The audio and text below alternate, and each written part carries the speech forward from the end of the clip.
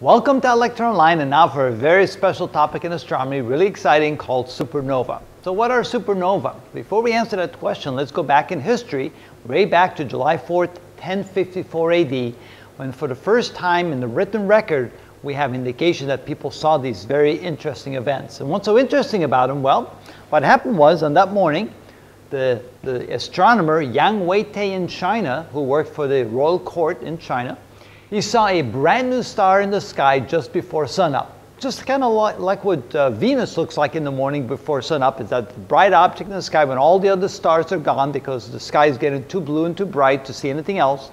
This very new star appeared in the sky. And he looked at it and said, wow, we've never seen that star before. And it was bright. It was brighter than Venus. So what was it?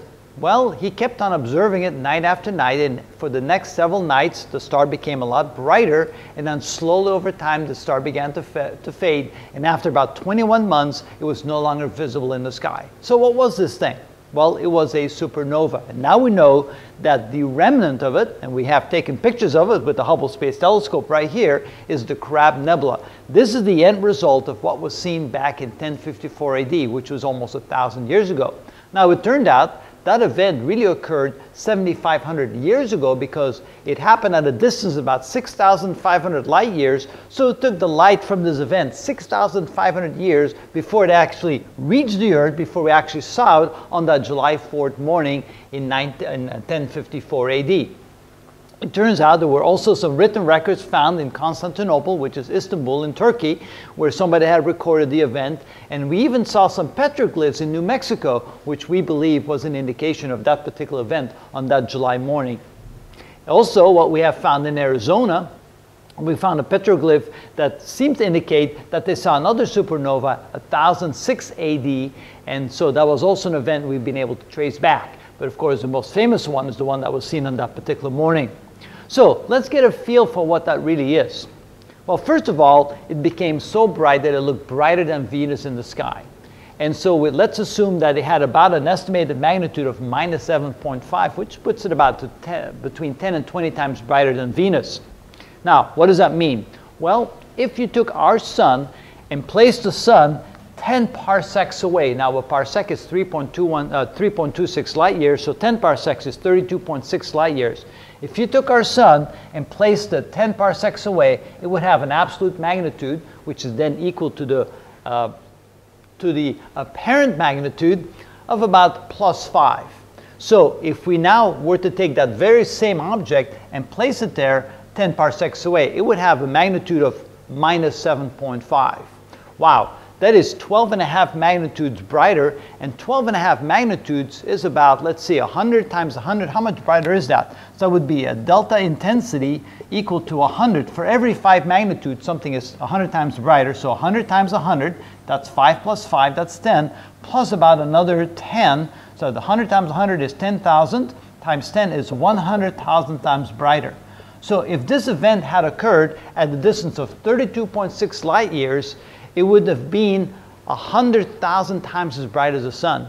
But it didn't happen at a distance of 32.6 light years. It actually happened at a distance of 6,500 light years, which is about 200 times 32.6 light years. And since we know that the intensity of light is proportional to 1 over the distance squared, that means if it happened that much farther away, it would be that much farther, it would be that much brighter. How much brighter? Well, 1 over 200 squared. So 1 over 200 squared, and of course we want to take the inverse of that because it's how much brighter it would be. So the delta intensity would be equal to 200 quantity squared, which is equal to 40,000.